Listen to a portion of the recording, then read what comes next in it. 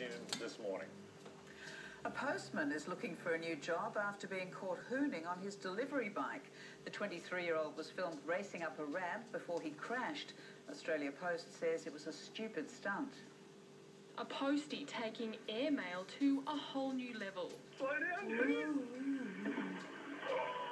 The prankster was happy to entertain a crowd of tradies, but when the video was posted online, it went viral. Today, the 23-year-old wasn't so keen on the cameras. And no excuses. He says it was stupid.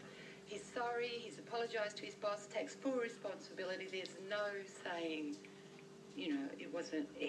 He's a good kid. It got plenty of laughs online, but police aren't amused. These sorts of acts of stupidity have dire consequences at times, and this could have been one of those cases where he could have been quite seriously injured.